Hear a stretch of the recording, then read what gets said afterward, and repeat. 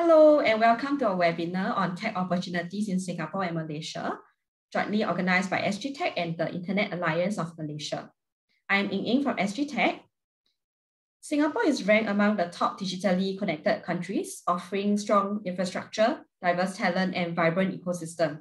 Known for our low corruption rates and transparent public policies, Singapore has grown to become a trusted partner for ICT companies to develop cutting-edge technologies for regional and global markets. Likewise, Malaysia has also developed a sustainable and solid economic foundation, comprehensive business-ready environment, and dynamic skilled workforce. As an attractive, cost-competitive investment location in the region, Malaysia is becoming a preferred center for shared services and also leading in technology industries. So today's session will provide more market information and also potential opportunities for you to grow your business in both Singapore and Malaysia. Before we begin, I would like to highlight some house rules for the session. Firstly, a gentle reminder that this webinar is recorded and will be uploaded to our SG Tech's website for marketing and archival purposes. For Q&A, we'll be conducting it in a Zoom session later on. Basically, you just need to put in your questions in the Q&A box and selected questions will be answered. Please also help to indicate your name as well as your company name before asking questions, all right? So we will be conducting the Zoom Q&A in the Zoom meeting platform later on, where you will also get to network with companies from Singapore and Malaysia side, all right? So that one I will share later. We are very excited to welcome a very strong panel of speakers today from both Singapore and Malaysia. We'll be inviting both Ms. Yen Cheong, Executive Director of SG Tech, as well as Mr. Tan Tuan Kai, President of Internet Alliance Malaysia, to do opening remarks. Thereafter, we'll have several topics covering Malaysia digital economy landscape, Singapore cloud framework, IP, innovation platforms, and also digital transformation in Malaysia. All right, so without further ado, let us begin the session with an opening address by Executive Director of SG Tech, Ms. Yen Cheong. Ms. Cheong is an international C-suite marketer, digital strategist, and change catalyst with 20 years of experience in diverse industries and cities across the APAC region. She has a wealth of experience in multiple roles with MNCs and boutique firms alike, and was recognized as one of the APAC Outstanding Technology Leaders in Campaign 360 Women Leading Change Awards, acknowledging women who have worked to ignite positive change through the introduction of new technology to the industry. So let's welcome Ms. Cheong, please. Thanks, Ying Ying. Thanks for the introduction. A very good afternoon to all of you, and welcome to the Tech Opportunities in Singapore and Malaysia webinar. To our returning friends, it's a pleasure to have you with us again. And to our SG Tech members and partners, thanks for taking the time to join us this afternoon. For those of you who may not yet know us well, allow me to give you a brief introduction of SG Tech and what we do. SG Tech is a premier trade association for the tech industry in Singapore. Within a rapidly evolving technology landscape, SG Tech strives to create an ecosystem that anticipates trends and develops sustainable initiatives to strengthen the community and help the industry grow. We represent and champion the interests of our tech industry, help our community build capabilities, create talent pipelines, and support business ventures overseas. We are currently close to 1,000 members and growing strong. Our member companies include startups, SMEs to MNCs, and to champion and support the growth of subsectors within the information and communications technology space, we have industry chapters and committees supporting strategic and emerging sectors. So this is not our first event co-organized with Internet Alliance Malaysia. In July 2019, we led a business delegation of 7 companies to Johor and met with Malaysia Digital Economy Corporation, Johor State Investment Center, and Iskandar Regional Development Authority, together with 21 member companies. One of our members, Bleetrees, which created the first Asia-focused cognitive AI automation solution, found partners through the business matching sessions. Singapore and Malaysia are long-standing top trade partners. Under usual circumstances, being so closely connected, one could have easily traveled to and fro the countries through a variety of transport options, as we know, air, rail, road, and sea. But we're now living in a new normal where travel in all forms is curtailed or disrupted. Nonetheless, SGTech is proud to be able to offer you this opportunity to remain connected virtually in order for the business relations between Singapore and business to continue and thrive. Today, we are happy to bring you not just information on both countries. They will also be presenting opportunities for you to network with potential partners and clients, as what Yin have introduced earlier on. So in conclusion, together with Internet Alliance Malaysia, SGTech encourages you to seize the day, and I wish everyone a fruitful webinar ahead. Thank you. Thank you, Ms. Chong. Now, let's invite the President of Internet Alliance, who is also the founder of and CEO of Kinetics Solutions, Mr. Tan Tuan Kai, to give us his welcome address. Mr. Tan is widely known as the domain name industry pioneer in Asia. As the CEO of Kinetics Group, he has founded several internet businesses, such as digital service platform for resellers, domain name platform, and managed IT service provider. As an industry veteran, he has also a keen interest to develop and nurture the new talents for the next generation of internet leaders. Mr. Tan, please. Thanks, Ying. Hi, very good afternoon, ladies and gentlemen. Welcome to the webinars for the and also the networking events jointly organized by SGTech and Internet Alliance. Of course, many thanks to Miss Yen Cheong and SGTech team for organizing this Zoom meeting as well as the breakout sessions. And I also get to know that there are a lot of very encouraging response from the Singapore side. Okay, and I also remember fondly about the July 2019 event in Johor Bahru, which was very exciting, and it was very fruitful event.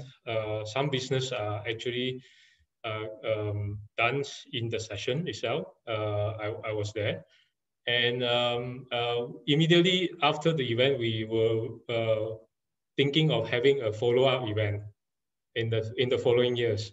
So I guess everybody know what's happening after that. We couldn't do so. In fact, we wanted to invite our Singapore guests to come to KL. We feel that in KL, we will have more participants because in JB, it's actually closer to Johor. Okay. Today, we are fortunate that we have this webinar, and we're going to talk about tech opportunities in Singapore and Malaysia. And apart from, we have Mr. Raymond Siva, CMO of MDEC, to talk about Malaysia digital landscapes. We also have our members to present our stories about digital transformation, especially during this pandemic era, which is hurting the economy badly, especially the SME players. So we will talk about, our members will talk about infrastructure developments, business automation, as well as the talent development, which is also as critical as the other two. So prior to this, let me say a few words about IA, Internet Alliance. IA is actually founded by a few tech entrepreneurs 10 years ago. Initially, it was just to gather to solve problems specific to interconnectivity and as well as hosting related issues. Today, you can find the largest data center providers, hosting providers, e-commerce players, all the leading e-payments, fintech players, IT solution, managed services provider, and all within the IA community. So as such, we are actually a growing association that more and more members will be joining us. And all members are equal in IA, and most of the participants are founders themselves. Otherwise, they are the CEOs, they are the head of operations, and all of them are willing to share their knowledge and to share their experience and to be able to network with each other. IA also represents the voice of the industries, the community, especially in dialogue with government authority agencies. We have a close ties with MIDA, MDEC, MCMC, Invest KL, CDEX, and so on. And we also have a good relationship with other associations that are non-tech, for instance, like MRCA, SME Association, and so on. So I actually have a deck about IA, and I can actually share more with you during the Q&A and the networking sessions. And feel free to ask me questions about IA later on. Thank you. Thank you, Mr. Tan. Next up, we will have Mr. Raymond Siva from MDEC to give us a sharing on the Malaysia digital economy. Mr. Siva has more than 23 years of experience in journalism, strategic marketing, and crisis and issues response. As the CMO of MDEC, he heads up the Brand and Strategic Partnerships Division. Mr. Siva is recognized for his work in CEO leadership positioning, government and community communications, brand and marketing campaigns, as well as financial communications. He holds an LLB from the University of London and a professional diploma in public relations from the Institute of Public Relations, Malaysia. Let's welcome Mr. Siva, please. Hello and good afternoon. I noticed that I'm pretty dark with this background that I have.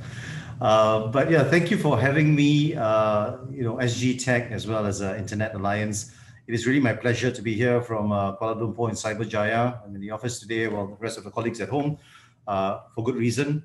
And I hope that you guys are all staying safe as well. Yeah. So give me a little bit of time to run through this and go through some of the plans we have to attract investments into Malaysia, to welcome all of you that are listening in to the opportunities that are in Malaysia. Yeah. Renee, can we go on to the next slide? So the Digital Investments Future 5 is a strategy that we've announced last week, which is really in line with the My Digital Blueprint, right? The Malaysia Digital Economy Blueprint that was announced by the Honorable Prime Minister a couple of months ago, right? And we think that this focus on the DIF5, the DIF5 strategy, will really allow us to welcome investments as well as to nurture the current investments in Malaysia over the next 5 years. Okay, next slide. So the Future 5 is really aligned to the My Digital Blueprint and the National Investment Aspirations. Yeah, the National Investment Aspiration is under the Ministry of International Trade and Industry, MITI. Yeah. So here for the people, the blueprint talks about 500,000 new jobs in the digital economy by 2025, 100% internet penetration throughout Malaysia, as well as all students who have access to online learning. Now, this has been obviously exacerbated by the current pandemic situation, where it's exposed the need to accelerate, access to the internet and online learning to all our students, right? When it comes to business, we're targeting a 22.6% GDP contribution by 2025 from the digital economy. It's currently at about 21% right now. Yeah. So we think we can definitely achieve this based on how the digital economy is growing over the last 24 months. There's plans to develop 875,000 micro and small enterprises, primarily through pushing investments into e-commerce and getting digital adoption done, attract 2 unicorns, or to develop 2 unicorns at the very minimum. I'm happy to say that Grab is Malaysian nurtured horse that became a unicorn and then subsequently went to Singapore. We also have another unicorn, potential unicorn in the making called Qasim. If you just listen to the news, they've been going through a merger, a corporate exercise that allows them to be valued at 1 billion ringgit, and we have many others in the pipeline. And so we want to increase also the number of startups to 5,000 over 2025. And government is where we're big now on cloud services. There's strong willpower to push the government delivery services on the cloud, civil servants to possess digital literacy, and really the integration of all government online services. Now, this is also mapped towards, on the right-hand side, you see the national investment aspirations to increase the complexity of our economy, creating a high-value job, which we define as above 5,000 ringgit in managerial positions, and as you go through the rest, right? Okay, next slide, please. So here, really our target is to attract 50 billion worth of investments over the next 5 years, right? Also in line with the National Digital Economy Blueprint that says it's 70 billion investments. 50,000 high-value jobs to be created, attracting another 50 Fortune Tech 500 companies. We have 40 now in the MSC, and the plan is to attract another 50, right? The focus areas, and this is really more of interest for you guys, is the industry sectors, right? So we're focusing on these 5 sectors: agri, health, Islamic digital economy, clean, and edutech, right? Why? Because it provides a latent market opportunity. A very quick example here is that the food import bill in Malaysia right now stands somewhere around 48 billion ringgit, right? And so we believe that with digital intervention, with the advent of IoT, there is a possibility, an immediate near-term possibility to save 500 million to 1 billion from that 40-odd billion, right? And that in itself offers a market opportunity for companies wanting to invest in this sector, especially on the agtech sector, right? The same with health tech, Islamic digital economy. We are the leader in this region. We've been holding this for a long time. You know, we're the world's largest issuer of sukuk, and Islamic fintech is an area that we want to push. Islamic e-commerce is another area. It's going to be worth a couple of trillions in the global economy. So we invite investors to work with us, to join us in our journey to build this up as the hub for the region, if not the world. Clean tech and edutech, as I said just now, the move towards ESG has necessitated a thinking around, you know, clean tech as well as edutech, and how can we democratize learning via digital to everyone, right? It's not just in Malaysia. What can we do around the arts, science, maths, technology? What can we use, how do we use edtech to push that across all the underserved and the unreached? The focus tech, these are really the building blocks, no surprises here. But I think we need to double down on artificial intelligence, cloud computing for sure, data centers, which is really the enablers, cybersecurity, which comes as a natural add-on to the digital economy. But the complexity around cybersecurity, as you guys know nowadays, is shifting almost on a monthly basis. So, I think a lot of research and development work can be hubbed out of Malaysia. We have Kaspersky and a couple of others here already. And how do we expand them, right? And digital content tools, not just on animation and VX, but we're talking about VR and AR. That cuts into also the other industry sectors that I spoke about. Emerging techs are something that we say are the big bets, right? And this 5, we are under no illusion that it may change in the next 1 or 2 years, right? That really is what Zoom was 7 years ago, when Li Ka-shing and gang took a bet on it, right? And look at it now, right? Because of the situation where we're at. So blockchain really is the founding tech for crypto and a couple of others. So I think we're looking at blockchain and drone tech. Drone tech, we've got 2 hubs. One is in Cyberjaya already. The other one is Iskandar, very near Singapore, where we have a hub there. We also have a blockchain hub in Johor. We're looking to bring in more edge computing, which I think would be a alternative to hyperscale data centers, right? And I think that's something that we need to look at, because a lot of conversations being held about hyperscaling data centers. But we believe that now with the advent of satellite technology, and we have Angkasa X coming up, we believe that edge computing will be really the last mile, so to speak, right? And I think we need to develop that further now with cloud solutions as well, right? Extended reality and advanced robotics is for the manufacturing sector too, right? As we talk about 4th IR technologies that are coming in. Okay, next slide. So here, this is our pyramid and how we look at it. So right at the bottom, we're saying that the digital global business services are critical. Yeah. So 10 years ago or so, Cyberjaya, Malaysia, we were well known for our SSO. And even now, we still are very well known. But now we want to take the next step forward, right? So the DGBS, which is the high value add activities, are now critical. So we've seen some of the issues that companies have told us. For example, I say this, without any malice, in the Philippines, when people transition to work from home, there was a problem with hardware, with cloud, with also connectivity, right? There was a real problem. And so companies, are looking at also backups immediately, right? Where else do they go beside the Philippines? And Malaysia obviously is a home. They've been here before, and now with the ubiquitous connectivity that we have, the easy accessibility to all the internet devices and so on, makes us a natural home. And also because of our talent that are being graduated in this particular area, we believe that the DGBS would be a strategic sector for us to pursue and to enhance again. Yeah. The focus tech, as I just spoke about, will focus on this 5, and then the industries again. These are all mapped up to the national investment aspirations, as well as to the MICE-T 10x10 framework, which is under the Ministry of Science and Technology and Innovation. Yeah. So all of this comes together. So for investors, it's going to be that much easier to deal with Malaysia.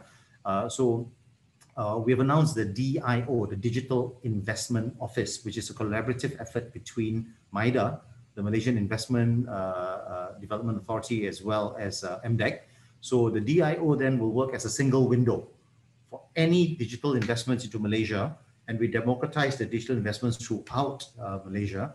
You don't have to run to Penang or Sabah or Sarawak or Johor. You come to the DIO for your needs, and we'll assess and evaluate what your needs are, and then funnel you down to the respective corridors or the IPAs, the investment promotion agencies that are suitable, right?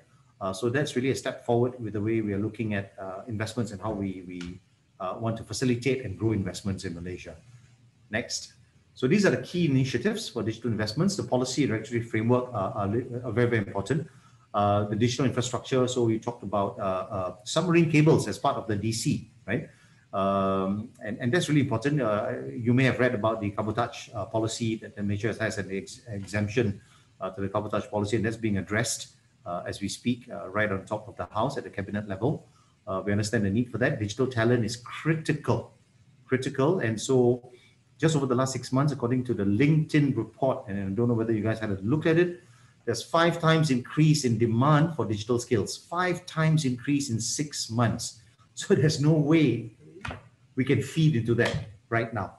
The demand has just gone through the roof, right? But what we have to look at is what are we doing about it in the next 1 or 2 years, right? So if we're not supplementing this by allowing foreign workers to come in, at least for the near term, while we build capability and capacity, the reality is that we will lose them to our other ASEAN neighbors, including Singapore. But I also read Honorable Minister Vivian Balakrishnan saying that there's also a talent crunch in Singapore. So I think that's really something that collectively, maybe Singapore and Malaysia can look together and see where the areas of complement that we can grow together, right? And the agglomeration of both these digital economies could be quite powerful. Incentives review, the MSC is 25 years, MDEC is 25 years. So it's time for us as we celebrate our silver jubilee to relook what the Bill of Guarantees under the original MSC means, and how do we revise that, make them more relevant to the current environment. Targeted lead generation and strategic collaborations with the local ecosystems are ongoing. And finally is branding, right? So the brand positioning that we've taken is Heart of Digital ASEAN. Malaysia, Heart of Digital ASEAN. And right now, the Malaysia Tech Month, we launched it today. It actually started today. Renee, if you can put it on the chat as well, MTM 21. I invite all of you. It's free. It goes on for a month. We had Nichio Kaku with Surina today, talking about the future. We have some really good speakers tomorrow and throughout the month. So please do join us on that and contribute whatever you can have. Yeah. Okay. Next slide. Some of the ongoing initiatives that we're having with Digital GBS. So we have a task force going with PICOM, Outsourcing Malaysia, and the Contact Center Association of Malaysia. Really important for us to have data harmonization, right? And there's going to be a visioning report as well as a GBS day. So there's a proper policy put in place for all you investors that are coming in. There'll be a proper structured process to lend you and help you expand. Cybersecurity, COE and Cyberjaya Data Center, we have a task force going on cloud investments, cabotage. And also if you heard about the DC licensing, which has created a lot of interest, a lot of feedback on the need to license the DCs. So there's an ongoing discussion there. Agri-tech, we moved hard and fast on it. We have the MOU signed with the CIMB Islamic Bank and also with the Agriculture Ministry, where we're giving out micro loans of about 15,000 ringgit to farmers via the cooperatives to bring in IoT and to bring in other technological advancements and improvements to the AgTech sector. Health tech ongoing, Islamic digital economy, you'll hear more about this in the coming couple of months. And the Global Test Bed Initiative is really for foreign companies for emerging tech. So here, for example, if you're a drone company, and if you're looking to build out software solutionings, and you want to do a test bidding, we welcome you to come to, for example, the drone and robotic zone in Iskandar, Johor. And we would, give you X amount of dollars upon you, putting an application in for you to come up with a POC, right? And upon the POC done, then the following years, we're able then to help you expand on that POC. So whether it's drones for border security or agri or or anything, right? Delivery. There could be many things around there. So the global test bed is really for foreign companies to come here and run a POC where MDEC will support. Yeah. Next. So these are some of the key regional technology focus areas for you to look at. So if you look at the Northern Corridor, the DGBS and E&E in Penang, that's big. They have smart manufacturing up there. You look at Cyberjaya, we're looking at smart mobility and creative content. If you look at Iskandar, I said just now, drone tech and blockchain. If you look at the East Coast Economic Region, they're more on agri-tech and smart manufacturing. Sarawak has AgTech, 5G, IoT works, and then you have Sabah as well, right? And we're further going deeper into what are some of the key technologies that are available there, and also incentives for investors to go in there, right? The Sabah and Sarawak place is interesting because, as you know, Kalimantan will host the new Indonesian capital, right? So they've got some really big ideas in there. And, obviously we have a head start there in Kuching as well as in Kota Kinabalu. So that serves as a really good proxy to the expansion play in Kalimantan. Yeah. Next slide. These are some of the things beyond investment promotion, what MDEC offers. So at 12 o'clock, if you can see that, it is incentives and support that we provide. And then if you go down, you go to the right-hand side, see policy and regulations that we're working on. We also have grants and incentives that we can support companies with. The ecosystem is fantastic. So any investors coming in, we can connect you to all of this. And the access that we have around the startups, right? Any startups, we've got the Malaysia Digital Hub, there's a co-working space. We've got the talents, we've got the online workforce, and the local tech community. And finally is the foreign tech talent, right? Experts. So the companies here need to require to bring in, like I said just now, no capacity or capability in the local workforce, then obviously we can assist to bring in the foreign knowledge workers in. And we've had that for the past 25 years. Okay. And this is just a visual, just to share with you the campaign. So the H is the Twin Towers of part of digital investment, digital skills, digital business. This is something that we're already starting to push out, putting forward the creative and real stories of people in the digital space in Malaysia. Okay. And I think that will be it, Renee. Yes. Thank you very much for the opportunity to share. Thank you, Mr. Siva. Next up, we will have Mr. Raju Chellam, who will be sharing on the Singapore Cloud Framework. Mr. Chellam is the Chief Editor of the AI Ethics and Governance Body of Knowledge. He is a Fellow of the Advanced Computing for Executives at National University of Singapore School of Computing and sits on several panels, such as the APEC Data Analytics Raising Employment, International Advisory Panel, IT Standards Committee, Cloud Chapter of SES, as well as Cloud and Data Chapter at SG Tech. Mr. Chellam is currently Vice President of New Technologies at FusionX International and has been in the industry for the last 37 years in various organizations such as Dell, Tech Trenders Asia, HP, AMI Partners, and the Business Times Singapore. So let's welcome Mr. Chellam, please. Thank you. Let me share my slides quickly. I have only 6 or 7 slides. I will be very fast. So thanks. The most important role that I have is as Vice President for New Technologies at FusionX, which is a Malaysian company, Malaysia Boleh. So let's get on with it. I have the following slides, A, B, C, D, E, F, and I'm going to go through them very fast.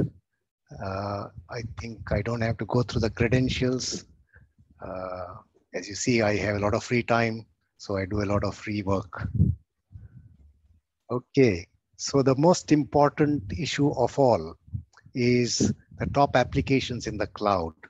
Cloud is the de facto home for all data, for all applications right now. And just to give you an idea, just the market for AI and big data analytics alone is worth $90 billion on the cloud today. And it's an underestimate. In fact, it was revised and the big data market alone is now stated at $88 billion. And all of the big data applications, or 99% of big data applications, are done on the cloud. So cloud is a very big part. Let me get rid of this. Cloud is a very big part of the ecosystem, not just in Singapore and Malaysia, but around the world. Okay, let's move forward. Business. When you look at the public cloud market in Singapore, it's currently growing from 1.5 billion to about 3.6 billion in the next 4 or 5 years. Why is that so important? Because the bulk of the workloads are happening on a cloud computing environment. As you can see, according to the Boston Consulting Group, most large enterprises in Singapore have been using some form of cloud storage or cloud computing, right? Singapore enterprises starting to tap into more advanced use cases such as AI and machine learning. The SaaS model currently has 45% market share, but PaaS is the fastest growing segment, that is platform as a service. And also you can see a lot of other services coming up like cybersecurity as a service. And you also have AI as a service, which is also being pushed out of Singapore. So Singapore is trying to be a hub for ABC, AI, big data, and cloud. And it will be good for Malaysian enterprises to be part of this journey with us. We have the government commercial cloud, GCC, which has a very specific purpose, which is basically to work with private enterprise in a PPP, public-private partnership, to host all of the new innovations in AI, big data, IoT, 5G, whatever it is, on a government cloud, which government agencies can use as well. So you have three basically CSPs: Amazon Web Services, Google Cloud Platform, Azure, which is Microsoft, and the GCC is managed by Extremax Private Limited. Government agencies can tap on commercial cloud software that you can try out on the government commercial cloud in Singapore, whether those innovations happen in Malaysia or with partnership with Singapore companies. You can come and try out all of these innovations on GCC. And for those who need training on GCC, the GovTech, which is a government technology organization, offers GCC foundation training, and you can get all of that training, much of it for free at GovTech and GovTech partners. So please make use of this as your cornerstone to get into the cloud market. SMEs, as we all know, are the cornerstone of all our economies, both in Malaysia and Singapore. SMEs employ a bulk of the workforce in both of our countries. In fact, in Malaysia, about 77% of SMEs are micro enterprises, which is less than 10 employees. But these are where a lot of innovation is happening as well, because you have startups which start at a very nascent level with new technologies, and then they get picked up by large enterprises as well. So Singapore has got this digital natives programs, Go Native Cloud, which you can also work with Singapore companies and take advantage on a real-time basis. And these are real applications. There's real funding available with co-funding subsidies for employing labor, as well as starting new projects on either cloud or cloud-based platforms. The best way to get and tie up with Singapore companies is through SG Tech. SG Tech has 1,000 members, including startups, SMEs, MNCs, ICT companies, non-ICT companies, and it's a good platform for you to come and leverage all our expertise, which is contained in one organization, SG Tech. And SG Tech is the authorized association also for a lot of subsidies that are channeled to enterprises.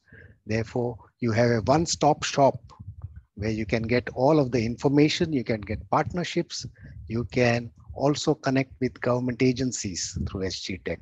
So it will be a great idea for you, if you're not a member, is also try to be a member if possible, or at least tie up with a member of SG Tech, and you can come and partake of all of the goodness that Singapore offers. Last couple of slides. Trusted data framework. So data, we have got very strong data regulations in Singapore, but we also have a government authorized trusted data sharing framework, which is intended for use in the commercial and non-governmental sectors, but excludes data sharing in or with the public sector. However, it has a huge number of data sets where you can get third-party data. You can do data analytics, data POC using the framework details, which is downloadable as a PDF statement on the government website. PDPA or PDPC, Malaysia was first in the ASEAN region to start PDPC or PDPA, the Personal Data Protection Act. Singapore followed. Malaysia started in 2012. We started implementing in 2016. And the Singapore PDPA regulations are very, very strict.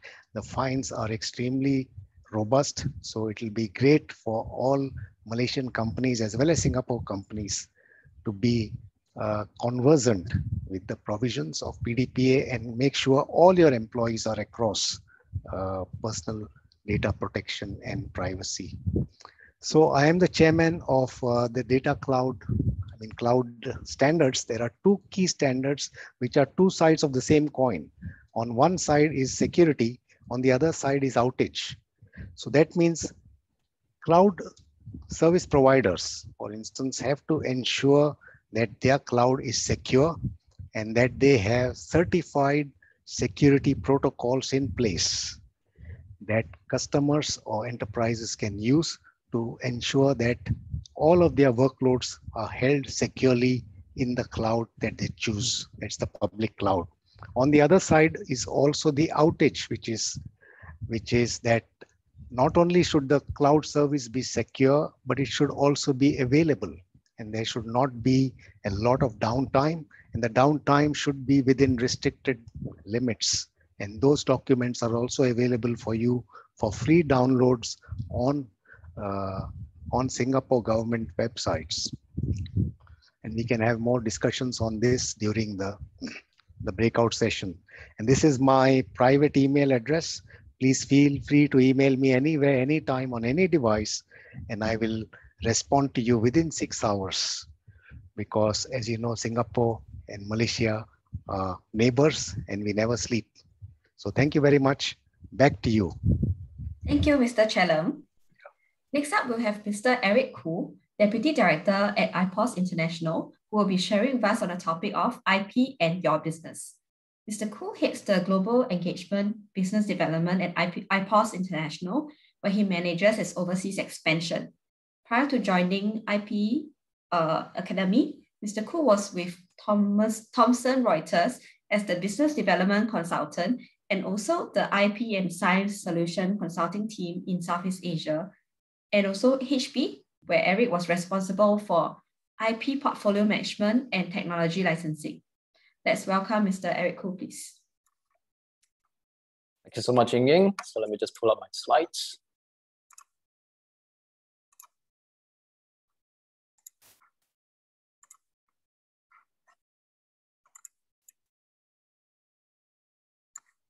All right, very good afternoon, everyone. And thank you so much for joining us in this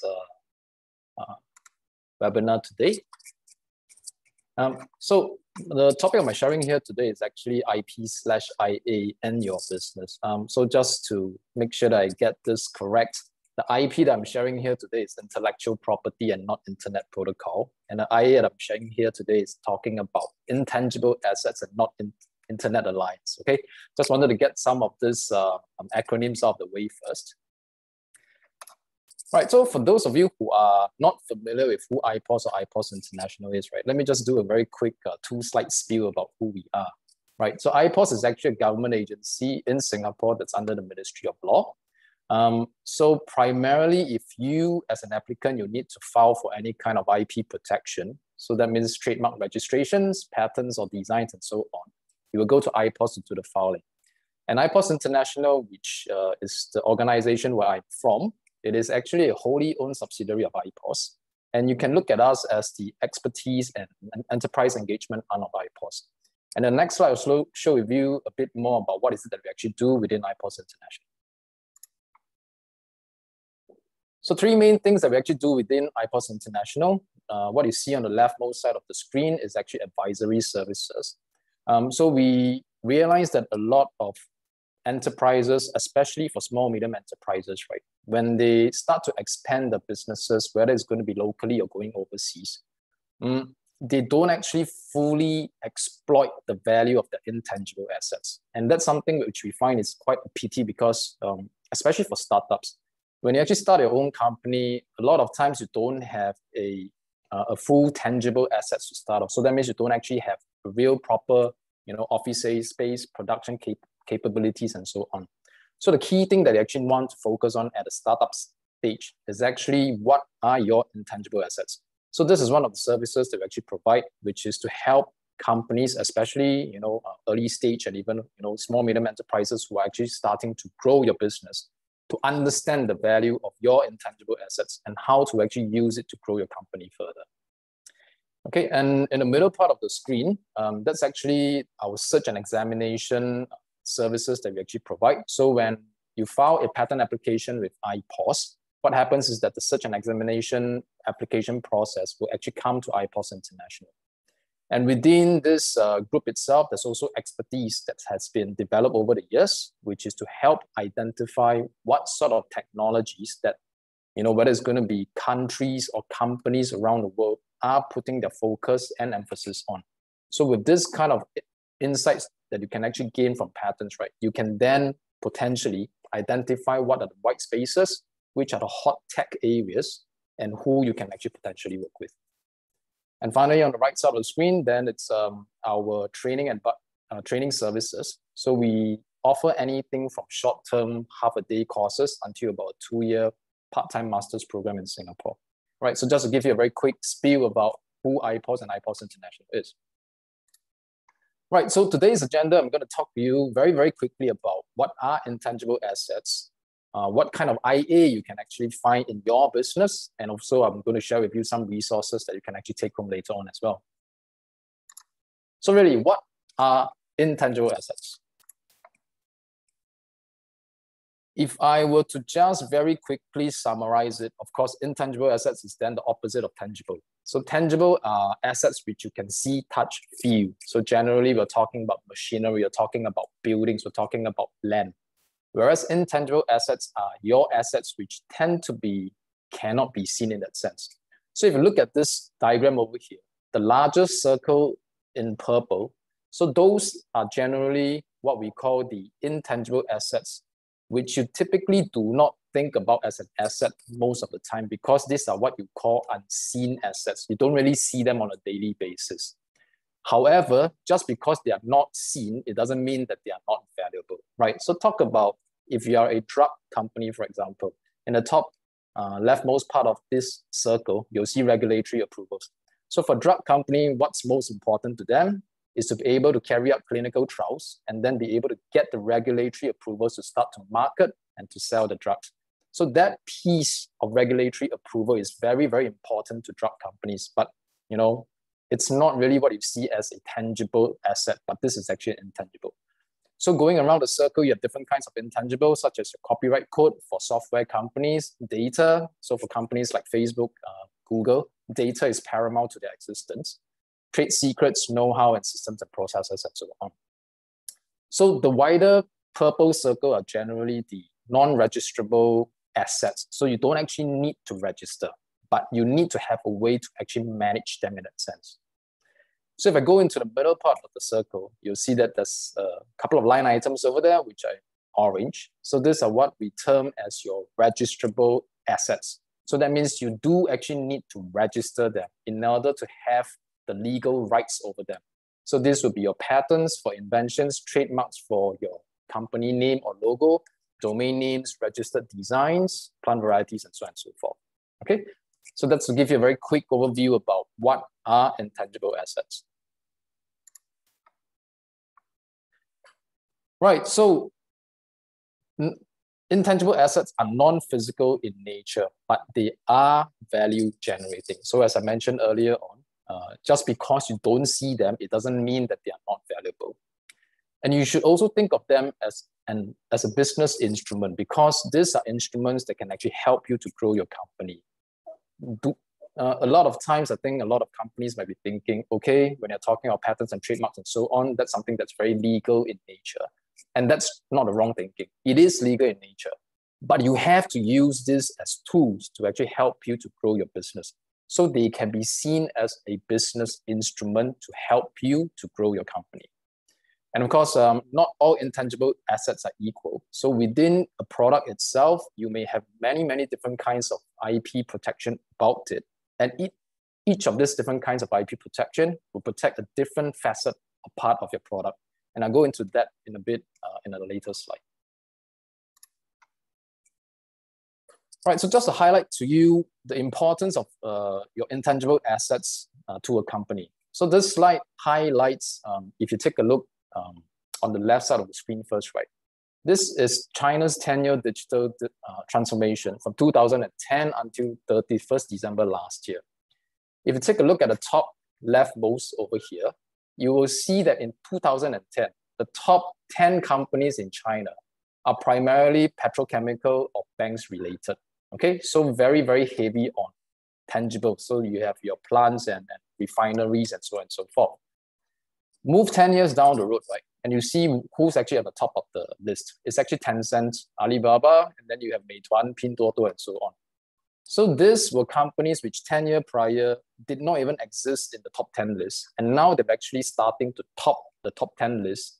And these are companies which are intangible heavy. So Tencent primarily, you know them as, you know, the messenger, payments, and of course, gaming as well. And so all these different companies, as you see, who are now starting to come into the top 10 charts in terms of their market value, is now quite heavily centered around tech companies. And especially important also is that by leveraging your intangible assets to grow, your growth can be so phenomenal in that sense. So back in 2010, if you take a look over at Tencent over here, its market value was 2,638 RMB over here. But 10 years later, it has actually grown to 45,000. And you look at a company 10 years ago that topped the list, right? PetroChina, from 19,000. It actually dropped to about 7,000. Yeah, so intangible asset, I think, is going to be one of the key things that you actually want to look at when growing your company in the future. Right, so as I promised, I talked about what are intangible assets and that how they are not equal. And another concept I want to emphasize and also to put quite a lot of stress on is that your product can be supported by many different kinds of IP protection. So not just one single kind.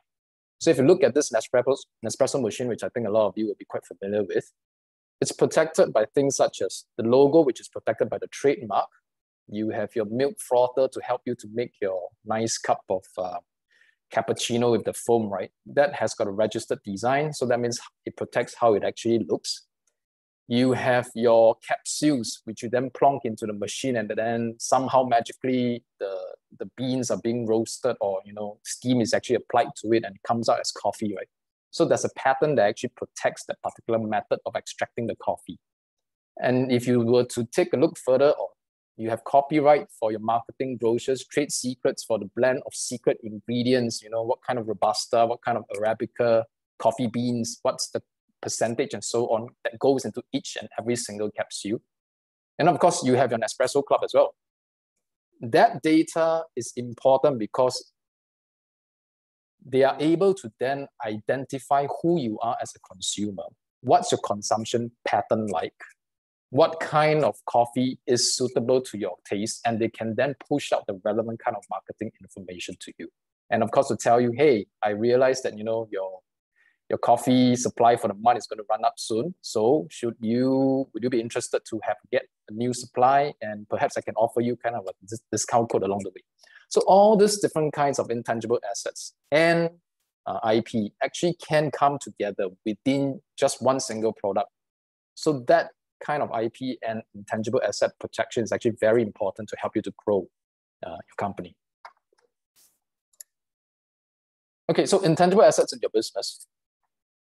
So if you take a look at this chart and think about what we talked about in the previous slide for the Nespresso machine, right? So if you today as a newcomer or entrant into this particular space, you want to compete with Nespresso, can you replicate the business model easily? So can you come up with the patterns to fight Nespressos?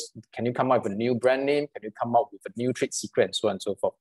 There's going to be quite a lot of hurdles for you to bypass Nespresso in a sense, right? And this chart really kind of like accentuates that point, which is if you have a strong product with strong intangible asset protection, right, you can have continued sales for a very long time. If you have a successful product, however, you don't have a strong intangible asset protection, so anyone can actually come in and take away your market share, right? So while initially you can grow your market, you cannot defend it for long, okay? So intangible assets are really one of these defense barriers that you can actually have to prevent your competitors from coming into the same space as you.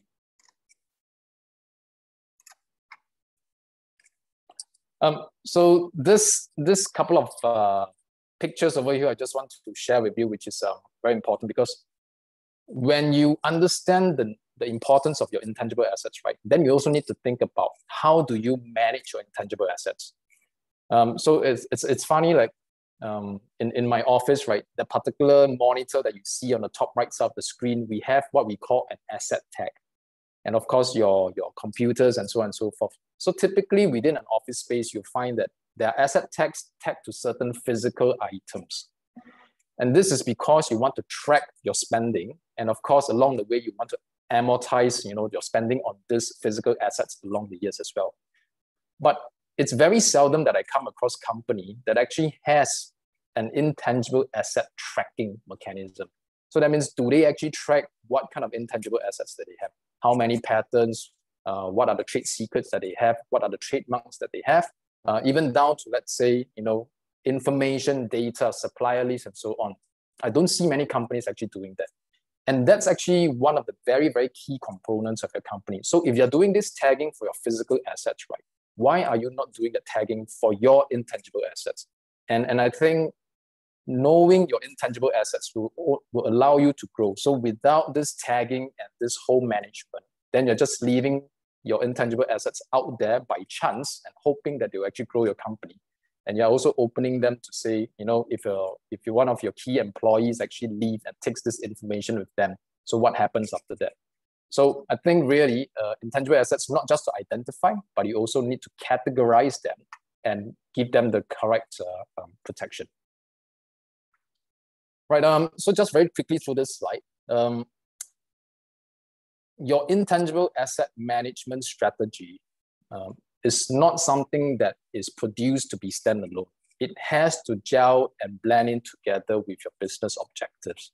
Okay, so whether you're going upstream, so that means if you're working with someone to help you to supply certain products or services to your company, or you're going downstream where you're actually looking for suppliers and other companies that you can actually work with, sorry, not suppliers, distributors, or that you're looking into JVs, you're looking into, let's say a franchise agreement and so on and so forth.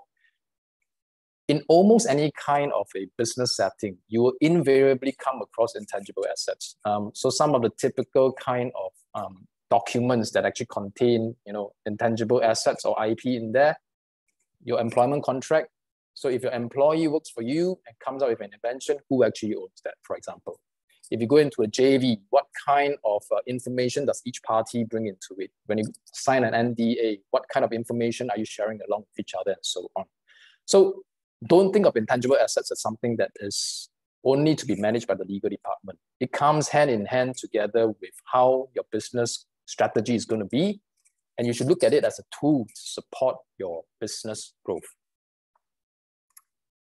All right, so just to summarize and very quickly take you through some of the points that we talked about. Number one, it's important that you identify what you have, right? So if you think you have it, classify it. So this is where we are talking about the tracking of intangible assets. Assess the relevance and current and future business growth of your intangible assets, right? So if it's worth protecting, right, you should actually protect it and don't leave it to chance. So don't leave money on the table. If you have it, manage it. And finally, there is a budget. There's something for every budget. So if you need help, get it. A lot of companies will ask, it's like, okay, I understand that, you know, intangible asset and IP protection is important. What are the associated costs with it? So there are ways in which you can protect your IP for a little money. Some forms of IP protection are a bit more expensive. So I'm not saying that you should protect every single thing across the board, because just like your business expansion plans, you will need to prioritize your resources into areas which actually needs the money the most. So look at what are the key intangible assets in your company and do the necessary protection along there. All right. So just to share with you on the very last slide, I understand that this is a quick 10-minute session. So the information that's shared is quite a fair bit for you to absorb. But if any of you are interested to find out more and that you do have some issues, for example, what you see on the screen over here, how do you know whether you have actually valuable assets? What do you look out for when actually starting to expand overseas and so on, right? Just open up your mobile phones, open up the QR code scanner, scan this particular screen over here. So we do provide 45-minute complimentary chat sessions if you have any questions or issues related to intangible assets and IP. All right, and with that, I've come to the end of my last slide. Thanks so much for your time, and I'll hand the time over back to Ying. Thank you, Mr. Khoo. Maybe Mr. Khoo, you would also like to paste the link inside the chat for the. Okay, sure, I'll do that. Thanks so much. Okay, next up we have Mr. Lim Ming Kai, Deputy Director at IPI Singapore. He'll be sharing with us on the topic of capitalizing growth and global partnerships through IPI's open innovation platforms. As the head of partnerships, Mr. Lim develops and promotes collaborations between IPI and network partners. He is also responsible for IPI's flagship technology event, Tech Innovation. The team is active in fostering partnerships and with international innovation networks and marketplaces to support the innovation needs of Singapore-based enterprises. Let's welcome Mr. Lim, please. Hello, thank you, Ying, and thank you for the invitation to invite IPI to give these presentations to your audience. Let me quickly share my slide. Right, okay. So what I'm going to talk about today has some relevance to what Eric talked about earlier on. Just before I start, I'll just give you a very quick introduction about IPI. So IPI, we are a non-profit organization. We've been around for 10 years since 2011. And we are a subsidiary of the Enterprise Singapore. I mean, for those of you who do not know Enterprise Singapore, it is the government agency that helps Singapore SMEs go international and grow their business. What we do at IPI is we support the innovation ecosystems of the enterprises in Singapore to accelerate the growth of SMEs through the use of technology and innovation. And we do this by helping them, by giving them professional advisory services, as well as linking them to our global network of partners. So in short, IPI is an innovation catalyst that makes use of the open innovation model. And then we try to create the opportunities for enterprises to grow beyond boundaries. And boundaries here, we mean the current technical limitation, as well as the boundaries outside of Singapore. The kind of a target audience, the customers that we deal with are the companies, the enterprise, especially the SMEs that are looking for technologies. Just now, Eric talked about using IP, intellectual property, and IA as a strategic assets. For those companies that develop their own technologies or IP, Eric talked about how you can file or protect them through patent, to trademark, through copyright. So these are for a IP owner. The kind of the enterprise that we deal with comes from the other side. These are mainly the technology seekers, the IP seekers. So many SMEs, unfortunately, they have a very limited amount of resources. They want to create products, they want to create high-tech products, they want to develop IP, but they may not have all the resources to help them to do that. And what can they do? First of all, they can make use of the open innovation model. They can work with another company or organization or entity that have already developed the IP and are willing to license to them. Or they can develop their in-house R&D capability, but this usually would take a long time, and there's no guarantee that whatever R&D investment that they put in will have any outcome. So this is where IPI comes in. We come in to help them to find the IP and the technologies that they need to develop new product services or improve their businesses. This is a wide, IPI provides a wide spectrum of services for the companies.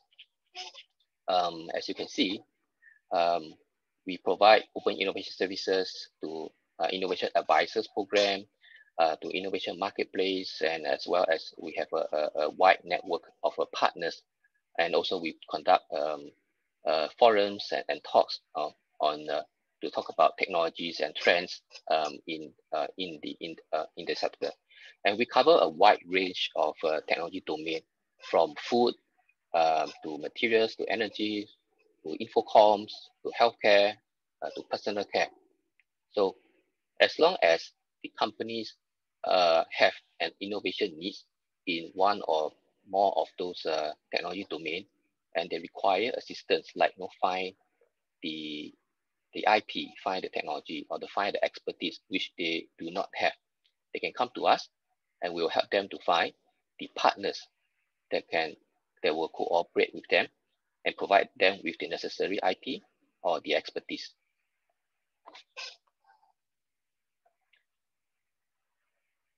And we do that through various platforms. First of all, we have this innovation marketplace. So it's an online database where we compile the technology offers, which is the IP, from our various partners. And our partners can be a deep tech startup, can be another SME, it can be a researchers or a large organization that have the IP that are made available for commercialization. And we also have companies who are looking for IP, and we call them technology seekers. Typically, they want to develop a new product, but they do not have the full technology capability or the IP that can create that product. And they are also open about sharing their innovation needs. And we make use of this online marketplace to publish the technology offers as well as the technology needs, so that we disseminate this kind of information and make it transparent for any enterprises out there to come and search. So if you are an enterprise looking for IP, this should be your first stop to see whether the IP technologies that you're looking for can be found here. And if you're interested, you can contact us and we will connect the parties together for a discussion. And the end outcome is that both parties will enter into some kind of a collaboration, either a joint venture or technology licensing or a co-development agreement. And the end outcome is that you get to develop your products or enhance products through the use of technologies that are developed by the partners. The other platform that we have is our flagship event called Tech Innovation. This is a large-scale technology brokerage event. In the past, we organized it as a physical event, but of course, in the last 2 years, because of COVID, we are not able to organize it as a physical event. And for this year and for last year and this year, we are converting it into a virtual event. But however, the essence of the event still remains the same. Is we want to connect worldwide technology providers and technology seekers to come together in to look for technology solutions, to look for cooperation, business and opportunities in one or more of these themes. So this year, the theme for tech innovation is on green and sustainable future.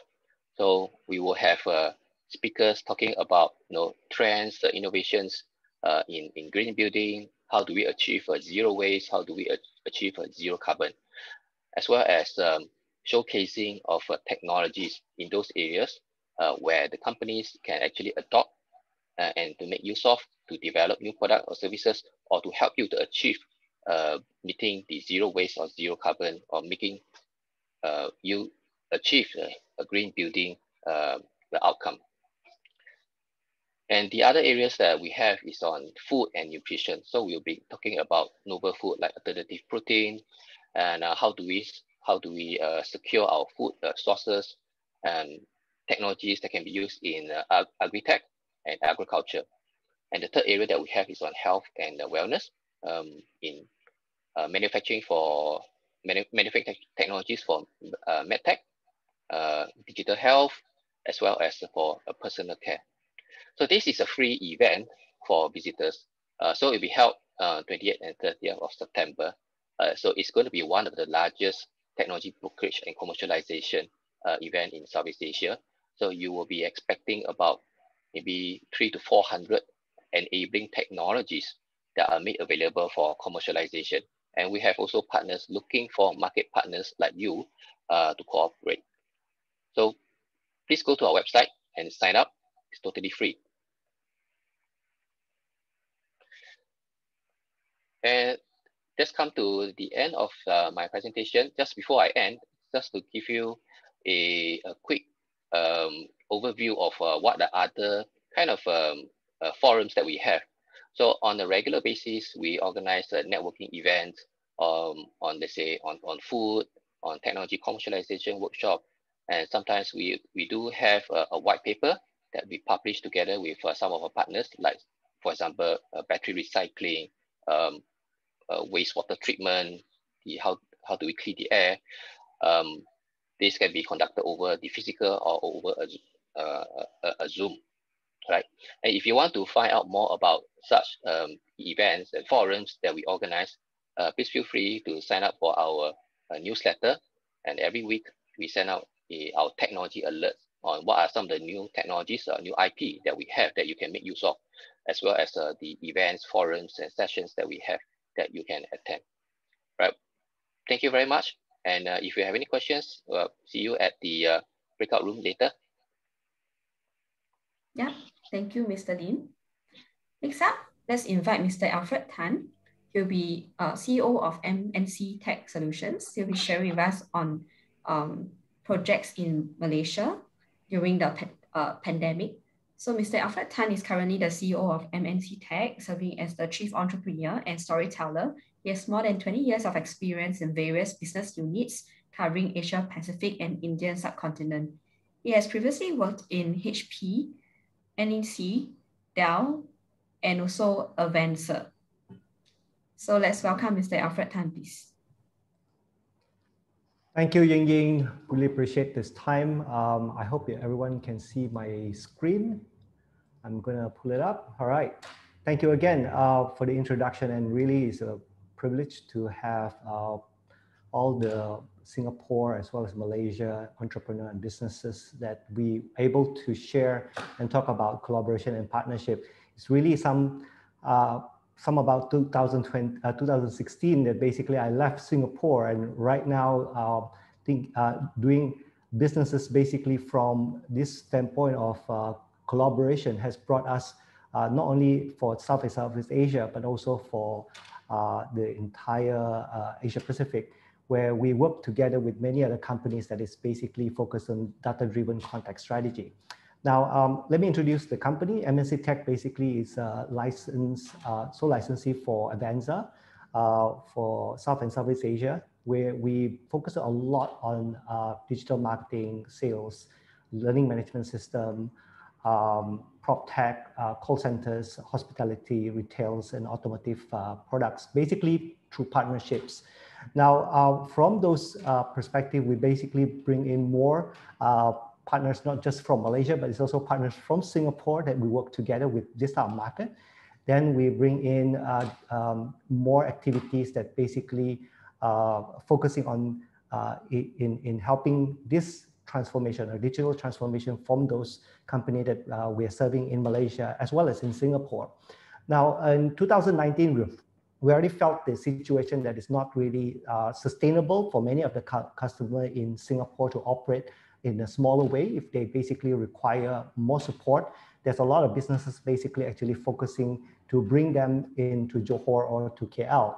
So we saw that happening when we see these services comes in, where we bring in a lot more consultancies to them, bringing other partners and in talking about how to support their business in their process to modernize and digitalize their businesses through a call center technology or omni-channel or focusing on marketing.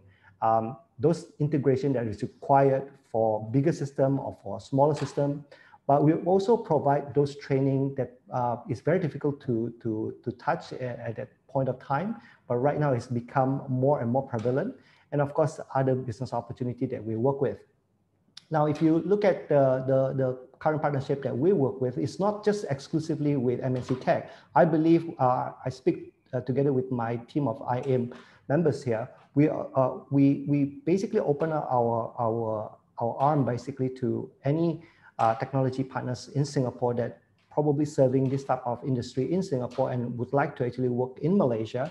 I currently work with many Singaporean companies that basically we work from our own partnership that bring in technology that is not available in Malaysia or more advanced from Malaysia that we actually collaborate and work with the client.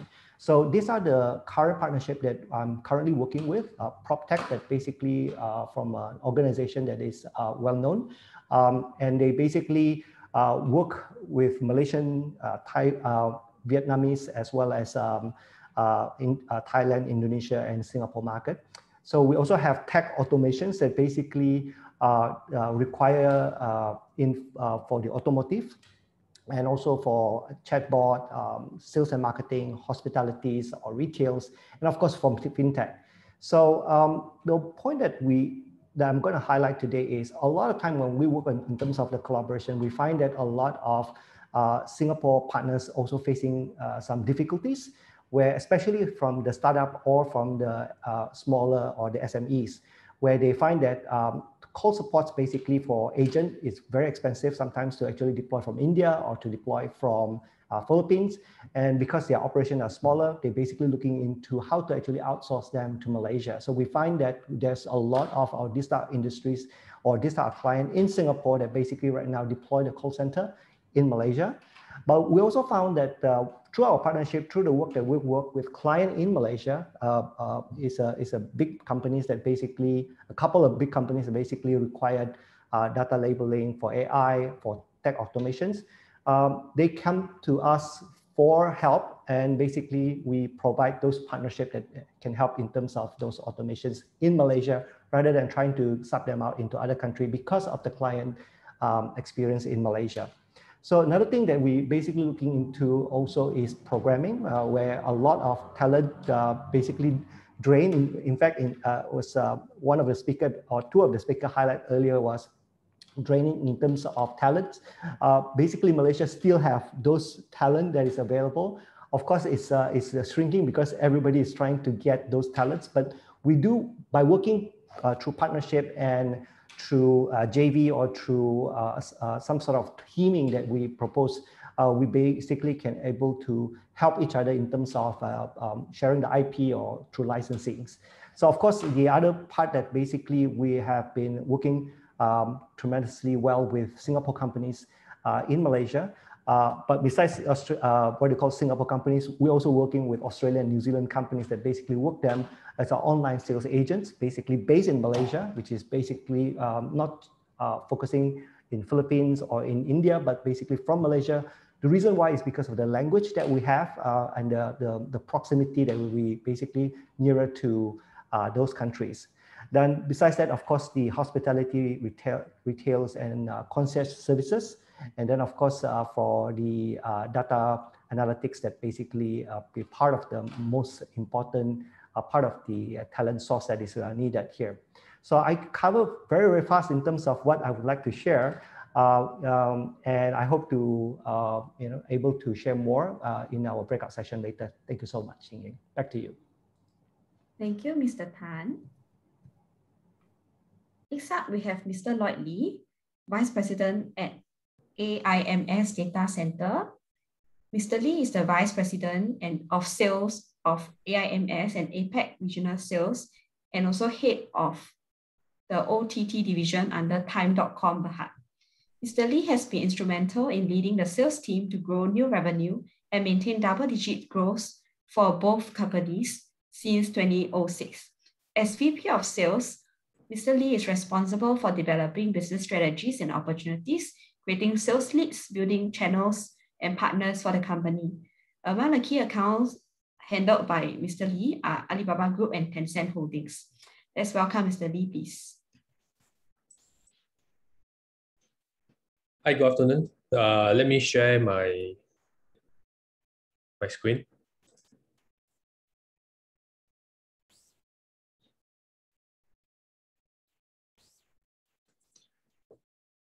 Hi, good afternoon, everyone. I'm Lloyd from AIMS. I'll be sharing with you the digital infrastructure in Malaysia. Things that I will cover today are the data center industry, the latest development in the cloud services space, and also, lastly, I will share with you the growth area where tech company can focus in Malaysia. Okay. Let me start by giving you a short introduction of AIMS, the company that I work in. AIMS was established in 1994, in the early years when internet starts to become popular. We are in all kinds of internet-related services like web design, dial-out services, and so on. It is not until the year 2000 we streamlined our business to focus on data center services. So from a very humble beginning of 5,000 square feet, we constructed at Menara AIMS, we have today grown into one of the most connected ecosystem data center in the country with more than 100,000 square feet of white space in Malaysia. We also have footprint in Singapore as well as Thailand. Okay. So in terms of data center, Malaysia data center operators are concentrated in the state of Selangor. Right? Bulk of the data center are in Cyberjaya. Cyberjaya itself, there are 7 major operators. There are like NTT, CSF, PCCW, AIMS, Basis Bay, Bridge Data Center, and TM. Right, all these are purpose-built DC. Out of Cyberjaya, there are AIMS and TM in the KL city center.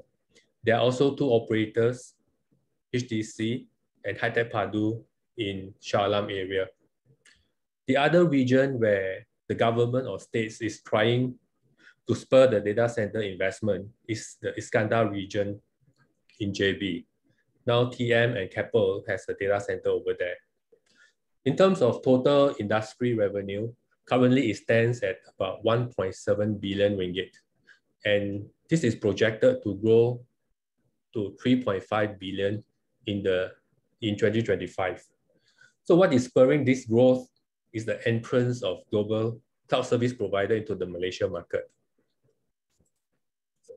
Currently, the only global cloud service provider in Malaysia is Alibaba Cloud.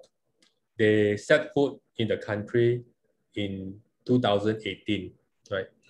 And lately, there are a lot of activities in the market. Companies like AWS, Microsoft Azure, and Tencent Cloud is planning to enter the Malaysia market.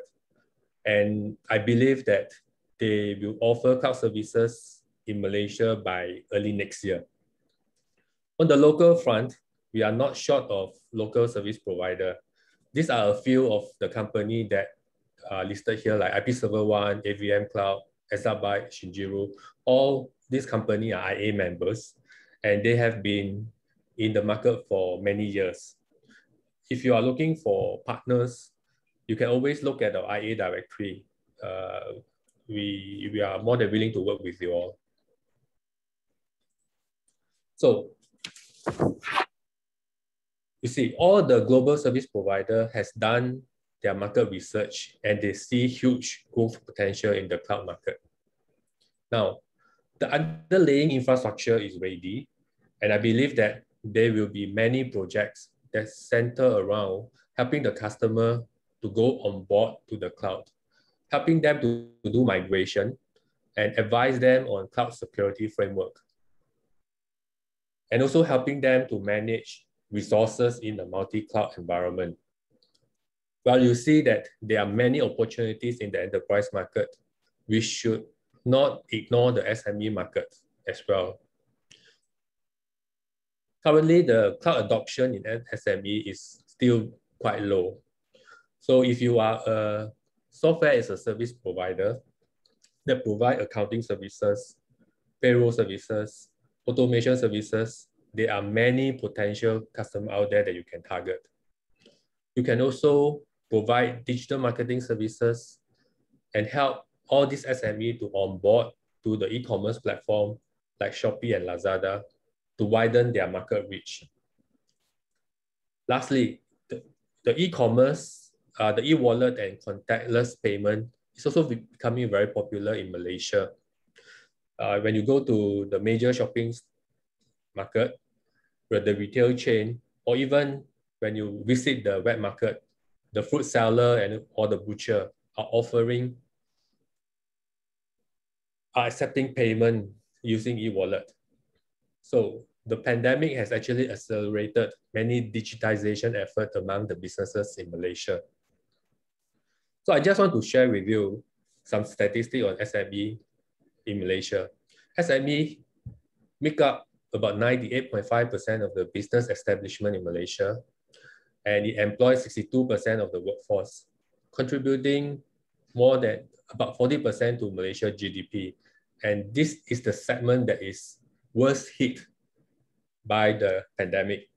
So the government is allocating 104.1 billion, especially to assist the SME through various economy stimulus package. And one of the focus is to facilitate digitization efforts among the SME.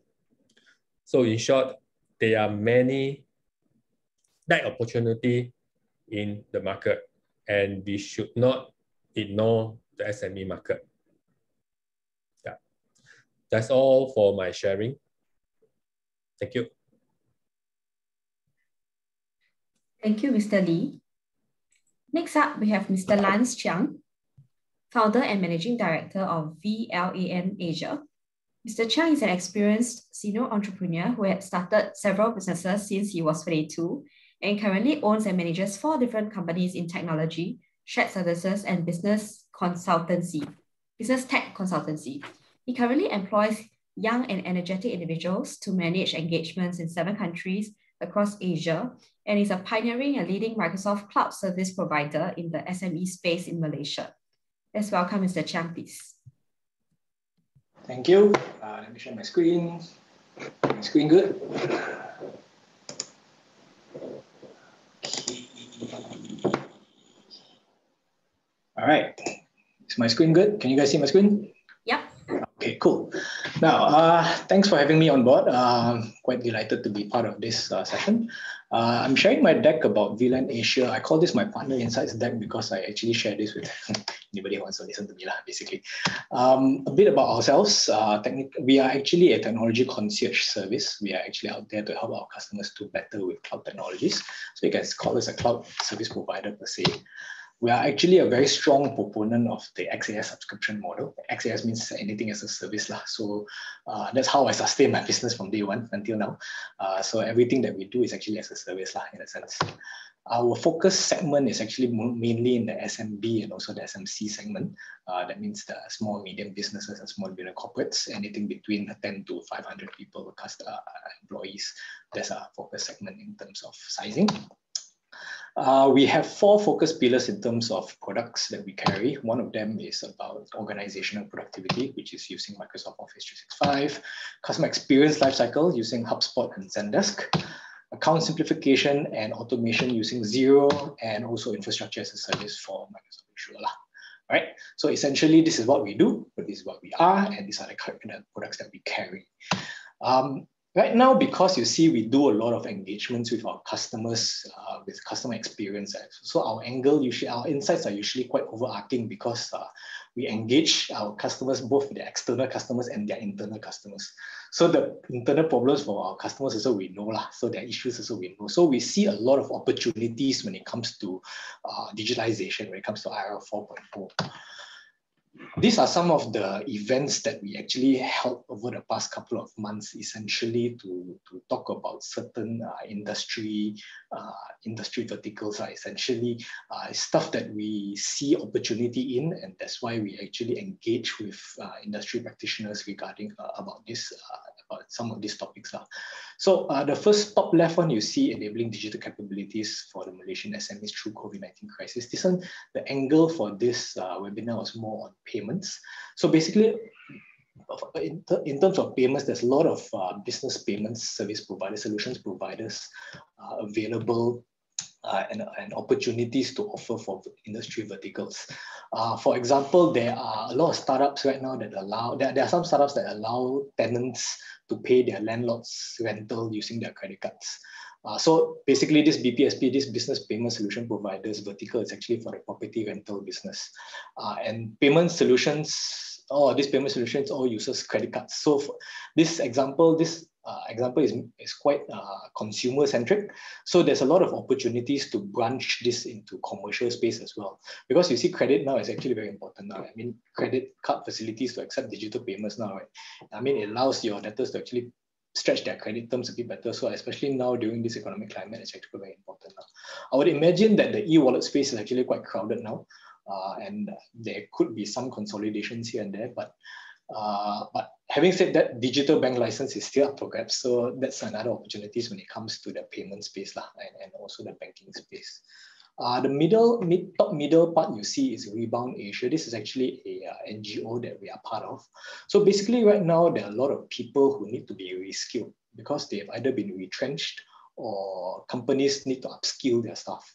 So a lot of new technical skills, more relevant skills are actually very useful, especially now that there's also a very big push for women advocacy, right? Because, you know, this thing called the pink recession, somehow the recession actually hits women employees a bit harder than men for some reason. So the pink recession is actually very real. So Rebound Asia is actually there to upskill and reskill women coming into the tech industry. I mean, they teach stuff like CRM, coding, customer experience, AI, drone tech, e-commerce, and such. So there's a lot of opportunities when it comes to training as well, upskilling and reskilling and certifications. Bottom left was a session that we did together with DHL. Basically, logistics and storage. There's a lot of opportunities for warehousing as a service now, actually, if you think about it, because there's this thing called warehousing on demand. Because a lot of companies now realize that they spend a lot of money on fixed costs. For example, companies they spend a lot of money on warehouses that are now probably empty because they need the space, but then they might not have the goods, or they might not be able to get the goods from overseas because shipping lines are so clogged up right now. Right? So they have the space, but then they're not using it, so they're spending money, unnecessary money. So there's companies that do, and logistics companies that actually offer warehouse as a service to get storage on demand right now. So even you can get warehousing space or storage space on subscription. So that's another opportunity that I see opening up. And of course, now that last mile delivery solutions are actually quite cutthroat now, because everybody throwing price like crazy. Sometimes you can actually deliver stuff for under 3 or 4 ringgit to point A to point B within the Klang Valley. So last mile delivery can be quite cutthroat. So it's probably not as lucrative anymore. So that's probably less opportunities when it comes to last mile, but maybe more opportunities when it comes to either logistics systems, warehouse management systems, or even warehouse on subscription. The bottom center one you see is actually a session that we did together with the Malaysia Community Pharmacists Guild. Because now healthcare is paramount. Now everybody is talking about healthcare, everybody talking about pharmaceuticals. There's a lot of docs, book doc, speed doc to you, doc on call, all sorts of docs. So there's a lot of startups actually disrupting the traditional medical profession. Because especially now, a lot of people are quite worried about going to clinics, hospitals. So a lot of pharmacies, a lot of medical practices, they're still very traditional and they're very risk adverse. So there's a lot of opportunity to digitalize some of the internal processes to stay relevant, especially some of the, even the bigger chains, they can be quite manual. Some of their patient management systems can be actually quite manual. And of course, there are a few other opportunities in terms of channel management, channel sales management, in terms of self-service. Face it, because most millennials these days, or even the young people, right, they don't like to engage with sales reps until they actually do a lot of research on their own, right? There's actually a study that actually says that 76% of people right now actually prefer self-service as opposed to somebody actually serving them. So a lot of millennials whom are actually moving into decision-making positions now globally, right? Not just in Malaysia or Singapore, it's globally, right? A lot of millennials that are actually moving towards decision-making positions now, they tend to do their own research. They tend to do their own they look into products or services offered by a company through their social media, engagements, through their website, before they even engage with a person, a sales rep. So there's a lot of people who prefer self-service. So self-service is actually very important. So if you're a channel player like me right now, because all of the solutions that we carry mainly are channel solutions, right? So if you are, you need to be a bit more agile and to adapt to this new trend. So we actually built systems to actually allow our customers to do self-service subscription solution, subscriptions, so that they can actually do stuff on their own without having to engage a sales rep on our side. So self-service options are actually going to be very important moving forward, if you ask me. Right.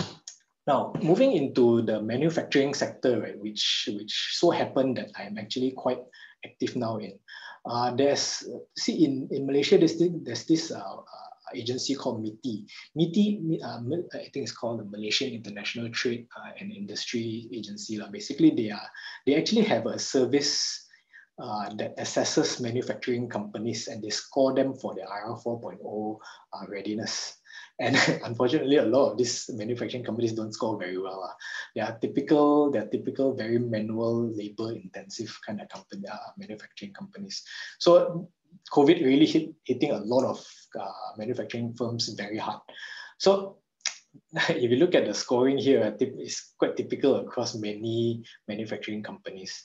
So if you look at this from the position of product management for the company, right, you can see opportunities in terms of all of the areas that you see here, because they score very low. This is just one example of one of the companies that I'm aware of, but it's actually very prevalent across a lot of manufacturing companies in Malaysia. So I would think that WMS, warehouse management systems, ERPs, accounting systems, cybersecurity, performance management, product lifecycle solutions, all these are it can be a very good opportunities here in Malaysia for the manufacturing sector. When it comes to shop floor automation, again, same thing, shop floor, basically the manufacturing floor itself. A lot of our manufacturers are still very highly manual because, again, labor is cheap, unfortunately. So because now, again, COVID, a lot of people are unable to hire foreign labor. So robotics and process automation can be very useful for some of these companies.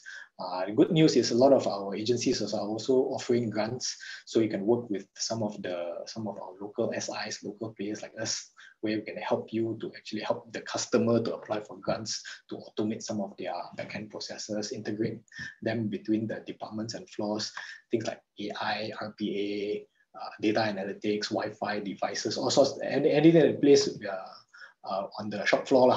All of this in the manufacturing vertical can be very useful. Lastly, in the manufacturing sector as well, again, the people's readiness is also not there. A lot of people are very behind times when it comes to training as well as awareness in IR 4.0. So LMS solutions can be interesting for a lot of manufacturers who do not have the online learning management systems to upskill their staff. So a lot of people need training in this area and also certifications lah. Things like leadership lah, you got your technology savviness lah, competency lah, strategy and all this stuff. So there's a lot of opportunities in training and personal readiness as well. So just to quick recap on some of the opportunities that I see in some of the sectors and some of the areas that I am directly involved in is logistics, training, upskilling, healthcare, manufacturing, process automation, and also payments. All right. Happy to take more Q&As later when we go into the breakout rooms. I'm also happy to engage with some of you guys from Singapore as well, so that we can see how we can approach some of the manufacturing or some of the other verticals that you guys are interested in, because we have got connections or links to most industries now. Back to you guys. Ying. Thank you. Thank you, Mr. Chiang. So right now we are going to enter into the Zoom breakout rooms for us to continue the Q&A as well as do the networking. So can everyone please click onto, let me paste the link inside the chat. You can either scan a QR code or click on the link in the Zoom chat, or type in the Zoom meeting ID inside the Zoom clientele to enter the Zoom breakout room.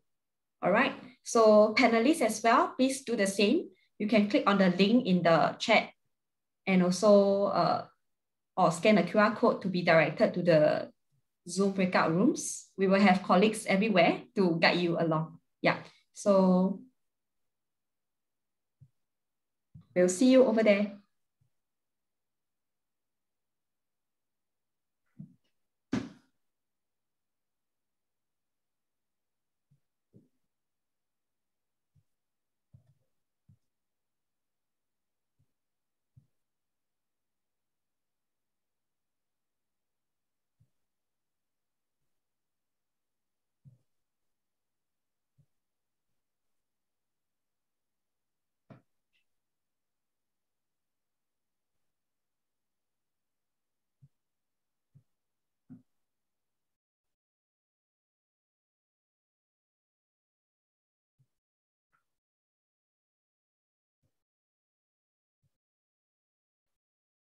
For all the panelists also, please click onto the chat, the link on the chat to be directed to the room. I'll see you over there.